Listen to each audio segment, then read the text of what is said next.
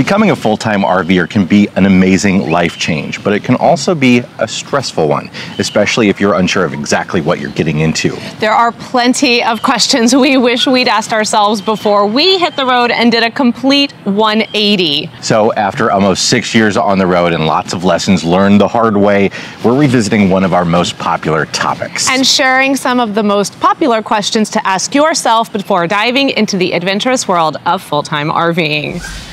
Let's just dive right in with a big first question. Are you comfortable with downsizing your life and letting go of stuff? You may think you're comfortable with the idea until you have to start letting go of books, furniture, or that sentimental vase Aunt Patty gave you on your wedding day. Or is it vase?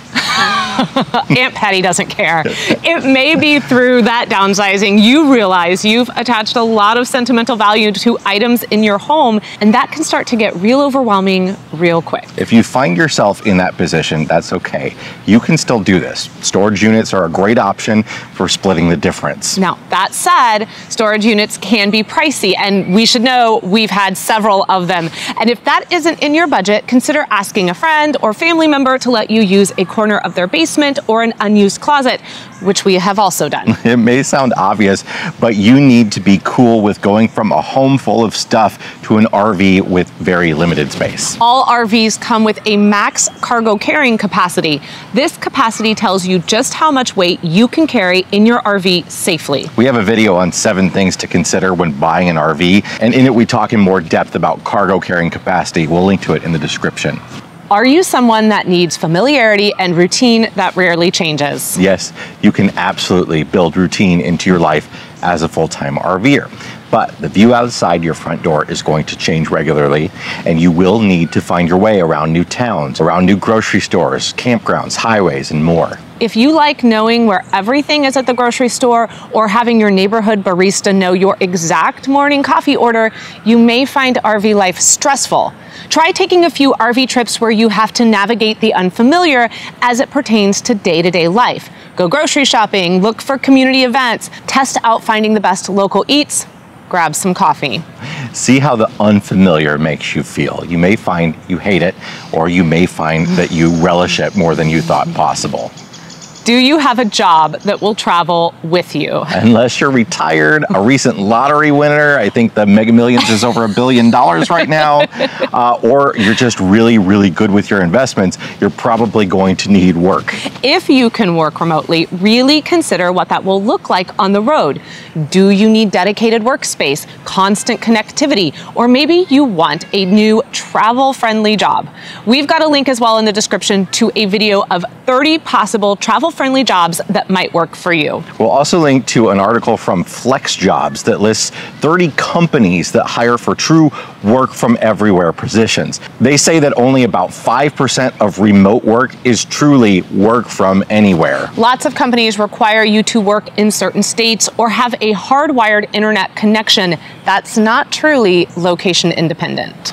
And we wouldn't be doing our job if we didn't address the income generating plan that many new RVers embark on: content creation. Among a host of other things, we are content creators, but we have to tell you that making a living off your blog, podcast, Instagram, TikTok, Facebook, Pinterest, YouTube, what have you, is not something that happens overnight for the majority of us. While we built RV Miles, we each worked 2 full-time jobs basically from the road to make ends meet. And while you may be watching this on YouTube or Facebook and clicking the link in the description to support today's sponsor, it took us years to get to this point. Dream big, but have a plan that gets you there. And speaking of valuable video sponsors who help make our business possible and believe in our brand, we'd like to thank RVmattress.com by Brooklyn Bedding for their support and allowing us to keep this content free to you. Abby and I have been testing out their Wanderlust mattress for over 5 months now,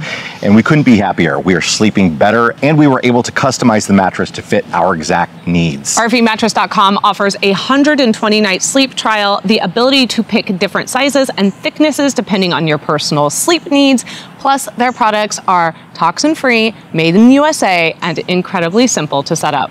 We were able to have ours delivered to the campground, and within hours of unboxing the mattress, it was fully expanded and ready for us to sleep on. RVmattress.com offers free shipping and is currently extending 20% off to the RV Miles community when you visit RVmattress.com/RVmiles and use promo code RVmiles, all one word. That's RVmattress.com/RVmiles with promo code RVmiles for 20% off. Now, back to the show. Are you doing this because you want to save money? RVing can absolutely be an affordable way to cut down on expenses when you're traveling. But if you're going into full-time RVing and thinking you're going to save all sorts of cash, chances are you won't. You will have repairs, you will have unknown expenses come up, and perhaps you took out a loan for the RV or the truck you need to pull the RV safely. Campground prices, while still mostly affordable at the state and federal level, continue to rise. Private campgrounds can cost up to $100 a night right now in some areas. If you have a goal of seeing all the top places in this country, you're going to pay top price to do so. Take some time to put together a budget based on how you envision yourself traveling. Are you moving weekly, doing monthly rentals, which are much more affordable, or spending lots of time taking in the local sites? And then price it all out. Does what you envision fit your actual budget? How much money you save will depend on your goal and what kind of RVer you want to be, so have a realistic view of how you would like to live and what that will cost you monthly before you start your journey. Is everyone in your immediate family on board with going full time? If you are not on the same page with your immediate family members, this is not going to work. You and your partner need to be 100% all in, or this will fail and your relationship will falter. Your kids need to be all in, or everyone will be miserable. For us, this was truly a family decision. Have those talks and realize that if a family member has real reasons why this isn't for them, you will need to address those, or maybe this just isn't the right time for everyone. It's important to note that we're only talking about immediate family members here. What Aunt Patty or Cousin Jeff has to say about your choice is noise that you can decide to listen to or ignore at your own discretion. You can calm the grandparents' concerns, however, by sharing well thought out details and get them excited about the adventure. Invite them to meet you on the road. If after all that family members continue to be unsupportive, then you have to decide whether or not their support is critical to the success of your family and your choices. What is it about RV life you find so attractive? So only you can answer this question, so take some time and make sure that what you find appealing about RV life isn't just that funny TikTok of RVers hanging out or a cool YouTube video at a national park, because while those can be a part of your RV experience, they will not be your only RV experience. For every gorgeous Instagram photo, there are 40 really, really messy ones that didn't make the cut. And at our house, it's usually 45 really, really messy ones.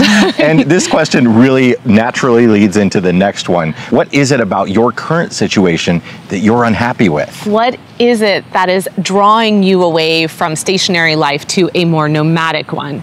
Once you answer that, do you believe RVing is going to solve your dissatisfaction? Remember, RVing is going to come with its own set of stressors, so make sure you don't fall prey to the grass is always greener scenario. RV life is surprisingly a lot more like stationary life than you might think. You can't run away from your problems, and RVs won't fix your marriage or solve your mental health concerns. No, they definitely won't. They might improve them over time, but in the beginning, you're gonna need to address those. Are you comfortable with maintenance and general repairs? Because you will have to do them. Your home is a moving earthquake, and things will break. Your RV will need to be regularly maintained, and all those tasks will fall to you. We've had big repair jobs, little repair jobs, and everything in between, and we've had to learn as we go. Having a mobile tech come to your campground is a possibility. It can be a blessing or a real pain, especially if you're in an area where mobile techs are few and far between. But you need to know how to do this yourself so that you can solve the problems and don't have to rely on other people. Having to take your rig in for service means you are moving out of your home, and you might find yourself in a hotel for days or possibly weeks. We have absolutely been there. Yes. There are a lot of great resources out there to help you become your own RV handy person, and we'll link to a few we recommend in the description. If you have kids, are you comfortable with the ideas of homeschooling and being your child's teacher? Now, whether you call it homeschooling, road schooling, online schooling, unschooling, or just life, you will be embarking on a new educational adventure with your kids once you start RVing. How do you feel about that? How do your kids feel about that? Prior to our family getting on the road, we were already homeschooling in Chicago, so we had a good idea of what worked for our kids and what didn't. But even with 2 years of homeschooling under our belts, the transition to road schooling was a big one for our family. If you don't want to go it alone, though, there are plenty of excellent online school options available. And remember to check your state laws too, as each state handles homeschooling differently. Just remember, there is no one way to do this, and you are free to figure out what works best for you and your family, and don't worry about everyone else. Do you have a health condition that would be difficult to manage on the road? This last one is incredibly important if you, your partner, or your kids have a health condition that requires frequent visits to a medical provider. If that is the case, then this may not be the best time to go full-time RVing. Seek the advice of your doctor if you're unsure if this lifestyle will work for you. And trust us when we say a medical emergency on the road can be a nightmare. That said, you don't have to travel all around the country. You can be a full-time RVer within your home region, as long as the weather is something that you can deal with year-round. If after answering the above questions and having those truthful talks, and you still feel that full-time RVing is right for you, go for it. There's a reason we have stayed on the road for as long as we have. A life of travel can be truly rewarding, and you'll appreciate it and enjoy it even more if you're fully ready for it. If you have a question about the topics covered or another aspect of full-time RVing, leave us a comment and we'll do our very best to answer. And as always, don't forget to hit the like button and subscribe to the channel for weekly news updates and RV life videos. Thanks so much for watching, and we'll see you on the road.